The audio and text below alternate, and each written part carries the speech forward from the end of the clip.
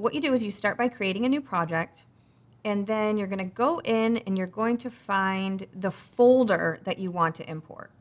So Angelina is our senior photo that I'm going to bring in, and the photo folder here is raw. So I'm just going to import that, and I'm going to rename it Angelina. Now you'll see here you can choose if it's a portrait shoot, and that's usually just for a single person portrait, or weddings, families, and events. So the AI system is going to choose things differently depending on which you choose. So since this is one person, I'm going to pick portraits. All right.